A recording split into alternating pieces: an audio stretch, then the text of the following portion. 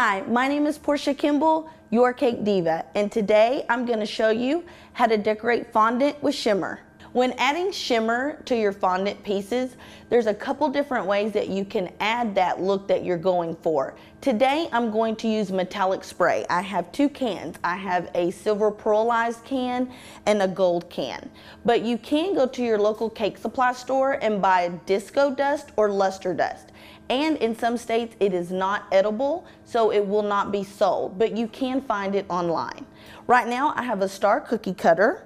I'm going to cut out a piece of fondant here, and I'm going to add it here to a cutting board. And the reason I'm going to do so is so each piece can have its own shimmer on its own. Because if you want to use a different color, then the whole area will not get sprayed.